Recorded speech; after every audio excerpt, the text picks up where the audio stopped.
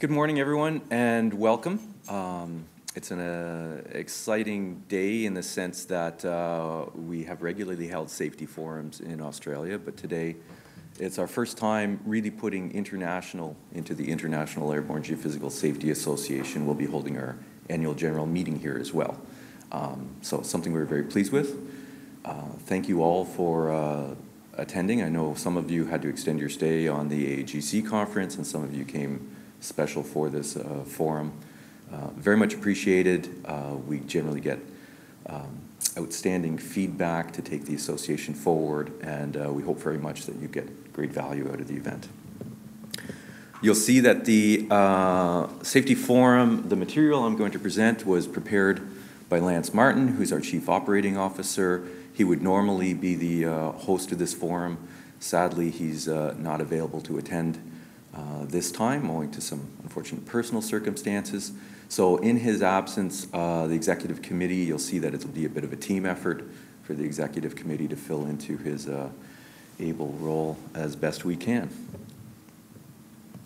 So in terms of the presentation material, a general update on the association, where we stand on the 2017 activity data, and statistics, and most of that material will be presented by Theo Aravanis on the executive committee, who has championed taking the lead in promoting the collection of that material and performing really able analysis. With Joel Johansson, thank you. Incident and accident review, and an opportunity for questions and comments. So the purpose of the safety forum, we've been holding these for several years now. Started with them in Canada, expanded it after some time to Australia. We've had a safety forum in South Africa as well in the past.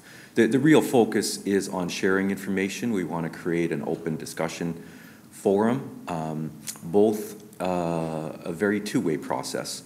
The association wants to be able to share with members and prospective members learnings and information developed in the association to promote its use in the industry. But it's two-way, and then the association needs to get feedback from the industry on how they are adapting to the use of material provided by IAGSA, the challenges they face, and what they would really like to see as initiatives for IAGSA going forward in terms of the development of material or the analysis of safety information. So there's a great opportunity for communication. You will see in the agenda, as Catherine presented, we've left a large time period open for discussion, and we're hopeful that the presentations will stimulate some really useful discussion. And as you see as we go through some of the material, that there is the opportunity now, the association and specifically the technical committee have made significant advancements on their initiatives. And there's the opportunity now to consider some new initiatives for them to take forward. And this is the venue at which we'd like to get feedback from this group to add to that of the general membership and decide where to go. So where do we stand as an association? We're currently on 68 members. As you're aware, we have active members who are actively engaged in the collection of airborne geophysical survey data. And we have associate members who are also involved in that collection, either as providers of services, aviation services, or as client companies or consultants who are involved in the development of survey initiatives and the use of the survey data. So all important stakeholders in our industry in ensuring that the industry performs at a high level of safety, and all interested in promoting the advancement. You'll see we have new members in 2017, 4 new members. Our membership declined very slightly from 2016, but is relatively stable, standing at 68. I'm very pleased to welcome here our newest member, having joined only in the last day, Giles, Richard, with Heliscope, who has put an application in as an associate member, and we'll be very pleased to welcome them to the association. The executive committee presently is formed of four representatives from active member companies, which are the first 4 listed above. and 2 members from associate member companies.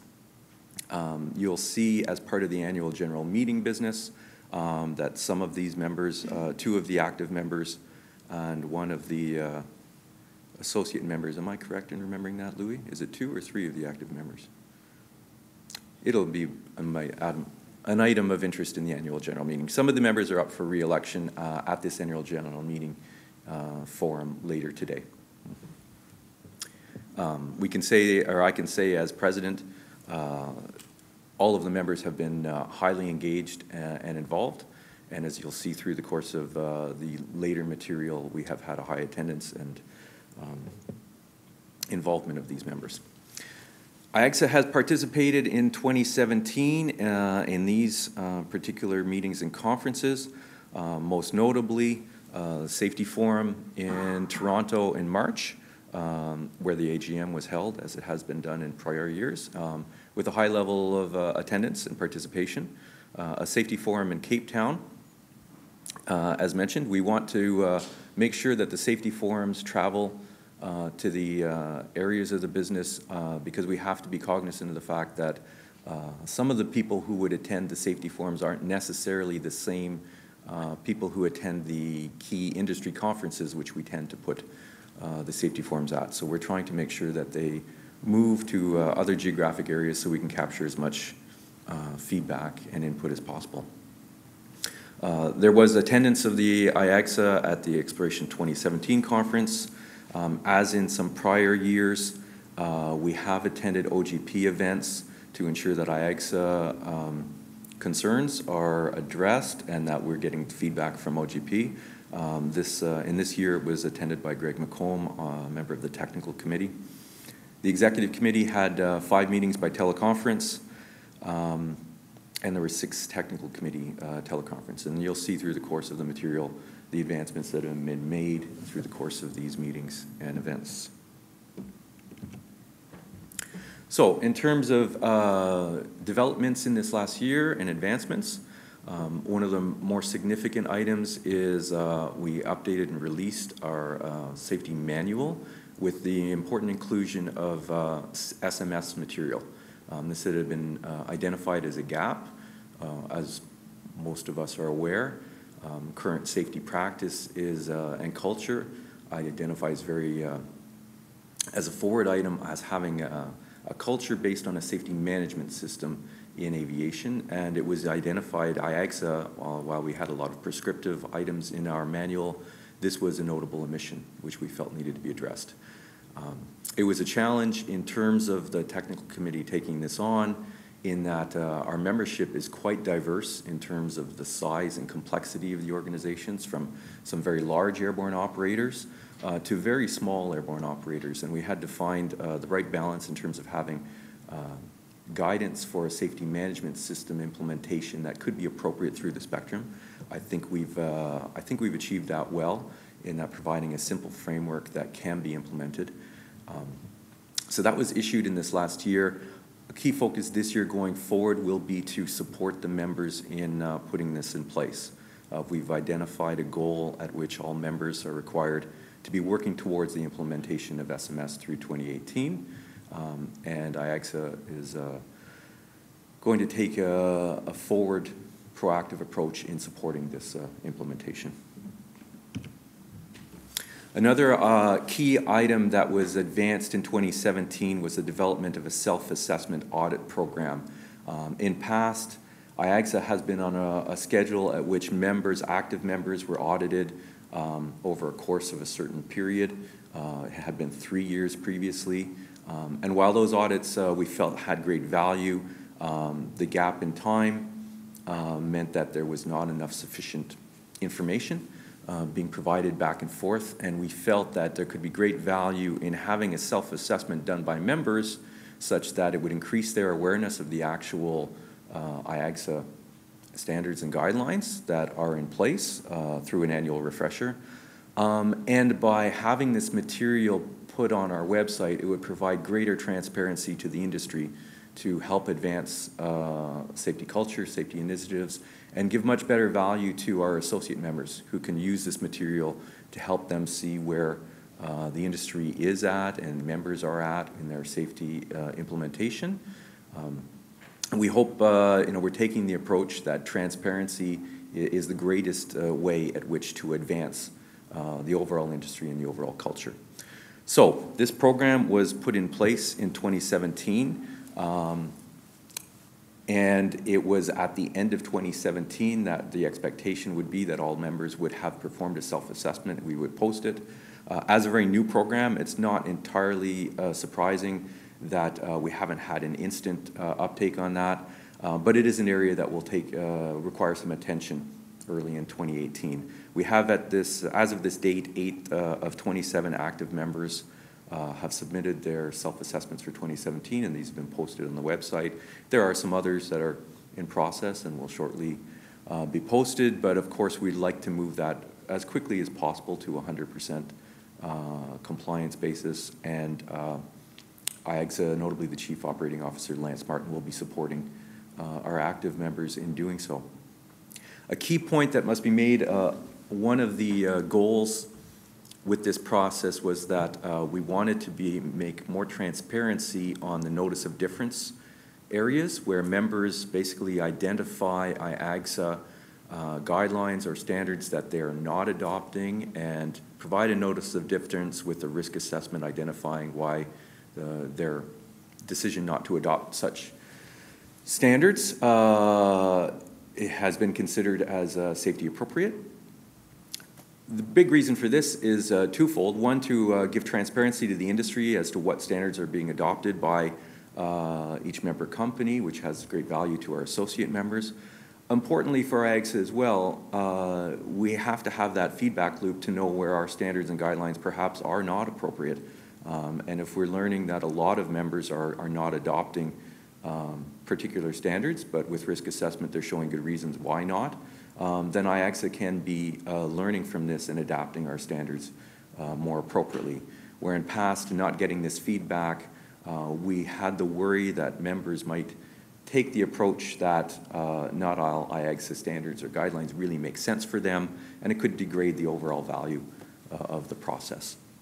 So we will be putting great attention on moving those forward. The notice of differences are posted along with the self-assessment audits on the website to give all transparency, and the risk assessments help all of us to identify where we can mitigate the risks associated with standards and hopefully advance safety awareness through the industry.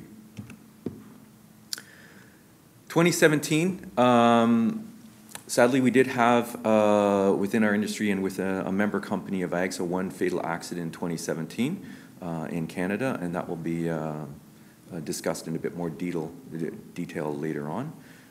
We had 0 non-fatal accidents in 2017. We continue to struggle as an industry to report incidents to IAGSA. This is an area in which, as an executive committee, we've been promoting very hard to get awareness in this regard. We had 15 incidents reported from 9 member companies through 2017. On a statistical basis, it's notable to note that year on year, it's the same member companies typically reporting incidents, which does suggest, of course, on a statistical basis that other member companies are not reporting incidents that are likely happening. This is a process, safety culture is one of reporting to learn from incidents, and it's a sign of an advanced safety culture when incidents are being reported. And so we do see it as a concern that the industry is not moving as fast as we'd like in this regard, and certainly this forum is one where we want to create an open opportunity for people to talk about incidents and learn from incidents, and we're going to be continuing to encourage through the industry that people do bring these forward for us. With that point, in terms of sharing the duties that Lance would ably perform, I'm going to hand over to Theo Aravanis to take the rest of the presentation forward, please. It's fairly self-explanatory that number of members. There was a little bit of a discrepancy on the previous slide, 27. There's one active member that's very non-active, and so I think Lance has considered them as not a member now. I think they paid their dues or whatever, but they're not doing anything. So anyway, so in the past you can see that in the hot colours is the total number of our members, and in the past, or from 2011, we started the audit program. Not all members, only about a third were audited in a particular year, and so the hotter colour is indicating how many were audited. No one was audited last year, but in 2017, everyone should have, as Greg indicated, everyone should have put in their self-auditing stats.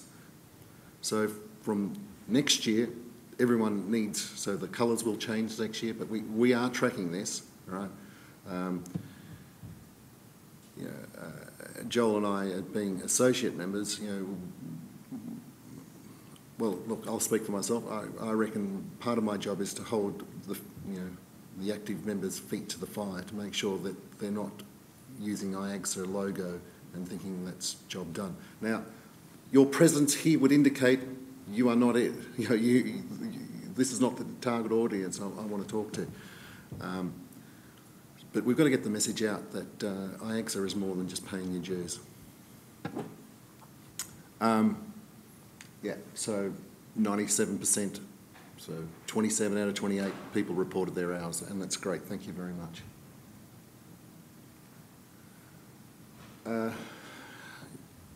Lance shows this chart, and when was it? 2013 was our banner year. No fatalities, no accidents, no injuries.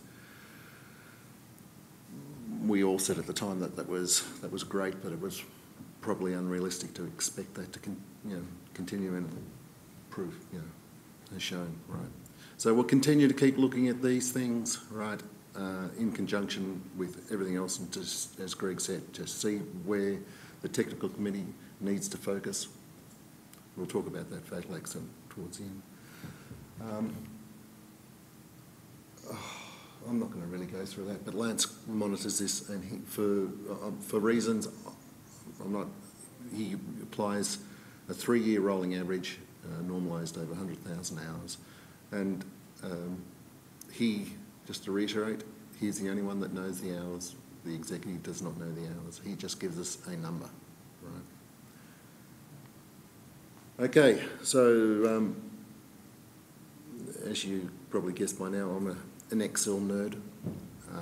So I track these things, and so it's up the top in the hot colour is the percentage of member helicopter hours versus fixed wing hours. You can see it's staying around about 2/3, 1/3.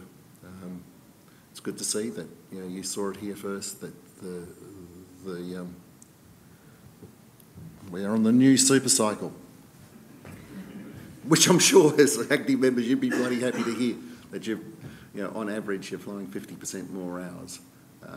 That's good, all right, and we'll continue to track that. We're still way down on our halcyon days of 2011, all right, but this is good. Okay, so now this is the one that worries me, and it's worried me for a while, and people that look at these charts.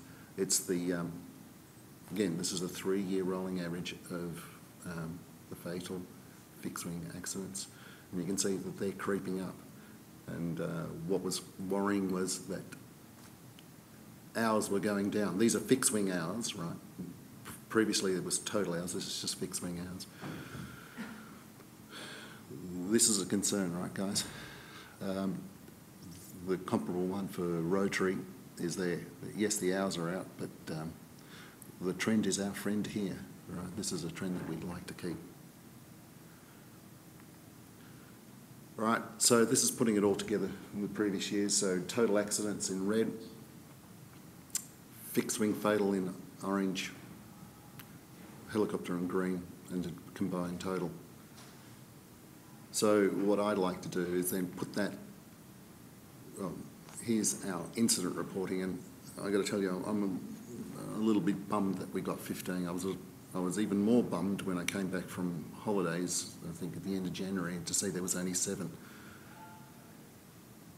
Rio Tinto, 2 of those incidents Rio Tinto knows about, and they were both bloody good news stories. And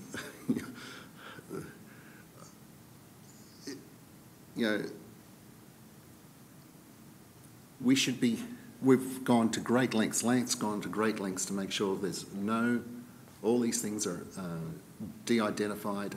We should be putting them in there,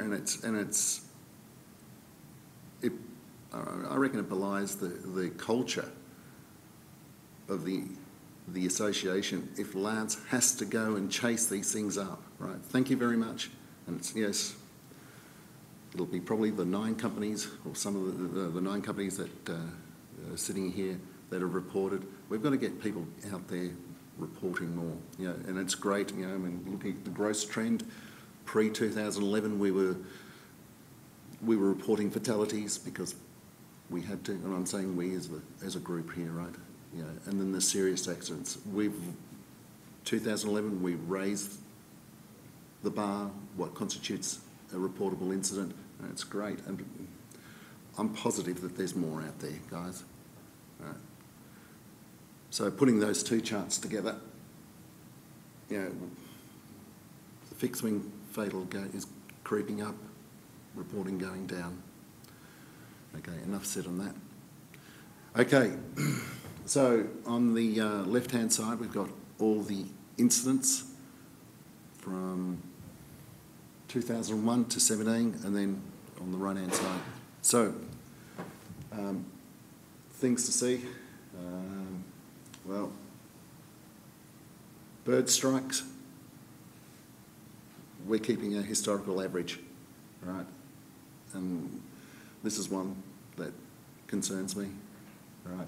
Fuel has made a big impact, and they weren't in one geographical region, they were spread across the globe, but I don't think that there was a great fuel contamination crisis in 2017. I just think that more members are reporting it, and that's great. But these are the things that we need to know, right? And so the technical committee, we can direct them to work on, where their efforts are needed. We need to prioritise their time. Towed sensors.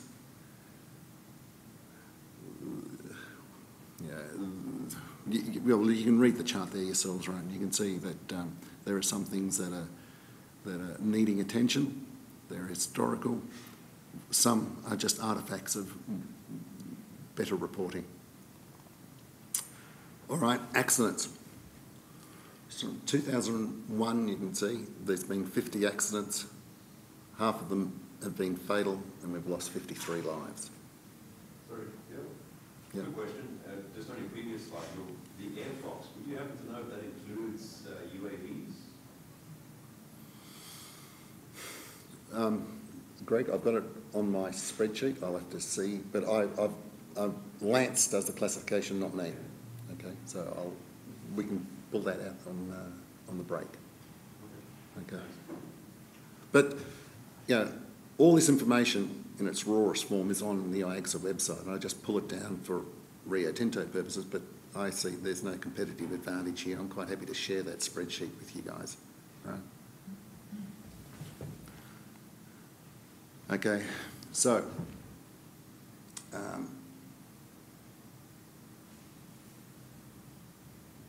what can I say?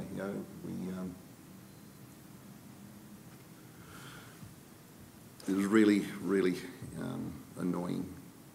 Maybe that's not the right word, but to have that accident in Canada last year. Anyway, you notice a big chunk up there, still unknown, and we'll never know. Lance has done his best to dig through the archives, but let's call them the bad old days. It was very little was given away. You just gave them, well, not you, but I'm just saying that it was. It's very hard to decipher what happened. Okay, now this is a personal bugbear. This is something for Rio Tinto, and I'm sorry if I'm going to offend anyone, and I'm sorry if I'm going to labour the point, but we know that certain type of aircraft are cheaper than others to operate and run. And we submit tenders. I'm wearing my Rio Tinto hat here. Submit tenders out there, and sometimes there's a big delta in the price. And the project manager goes, cheap one, thanks. And so we've got to pull in this chart every couple of years, right? And I've updated it, right? The stats speak for themselves, right? So single and twin piston, right? And then you've got your turbines there, as Lance has got there. Now, there may be some debate about some of the older ones, but you know, if one or two of the older ones are being misclassified, it's not really going to change the message from that chart.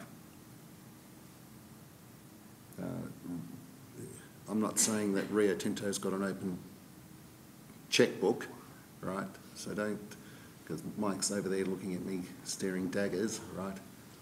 But we are prepared to pay for safety, and if it means that we fly a more expensive aircraft, if it means that we have to have 2 pilots on the job instead of 1, we will.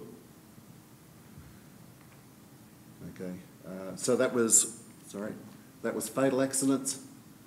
This is non-fatal accidents. I think you can make your own story, what happens there, and we've had many discussions about the single versus twin piston. Right, at the last meeting we had a great discussion about that, I believe. So, putting it all together.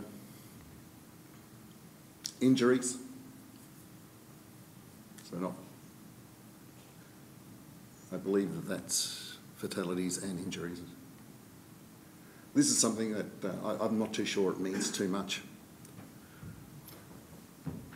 Fly in Europe, I reckon.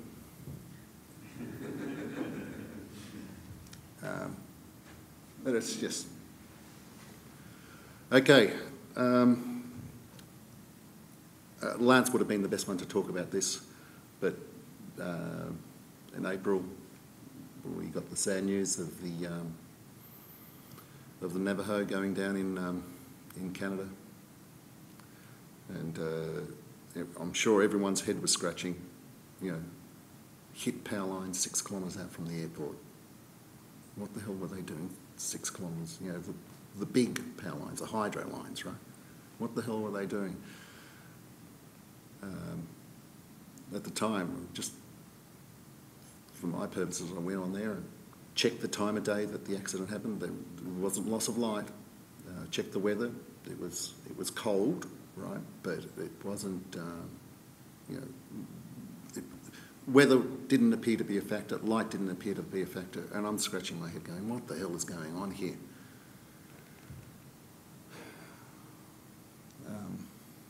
Well. I'm not too sure why Lance hasn't got it in here, and maybe I shouldn't, but I will. Turns out the 2 pilots were jerking around. The survey area was 85 kilometres from the airport. It's a big survey, 2 aircraft, they'd been on it for a month. And it seemed for a period of time, the 2 pilots, 2 young blokes, were just hooning up and down the valleys all the way back to Shefferville. They gambled, they lost. Stupid accident. My colleague Mike will give our experience about low-level flying transit, because I got to tell you, this one was a real eye-opener for me, but Mike was already on this one. We go to great detail with the risk assessment on the survey area, but then, you know, from the airport to the survey area, we've just always said pilot's business, secret pilot's business. We don't, you know, and the guidelines say that there's got to be a transit altitude, but we've not paid much attention to it. Well, Mike's been doing it for a while, and I tell you, within Rio Tinto, this has got our attention, and we monitor this, as you will see with Mike. Right. So these are Lance's comments here. So this accident was very preventable. I'll cut to the chase. I believe in your guidelines, our guidelines, it says the chief pilot, he or she, must be monitoring flight performance. So I asked the question, how can they now know this after the fact because they've monitored all the GPS tracking of the aircraft and those pilots. This has been going on for a month, right? How could that possibly happen that, our guidelines say that the chief pilot monitors this? I'm not saying it's got to be monitored daily, but for goodness sake, a month, right? You've got I don't know how, hundreds of thousands of dollars, if not millions of dollars worth of assets, and you don't care what's happening to it? Again, I know I'm probably preaching to the converted here in this audience over here.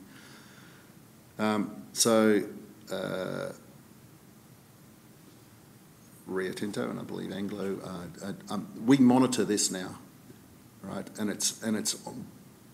we've put it on the the associate members that they should be monitoring flight performance as well, including transit. I'm not too sure what else he says here. There's the second last point. I'm not too sure I know enough about it. Greg, do you know? It appears, if I read between the lines, that the company involved had subcontracted and therefore somehow thought that their responsibility had...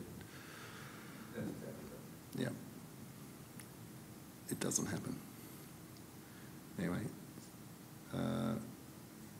that was it.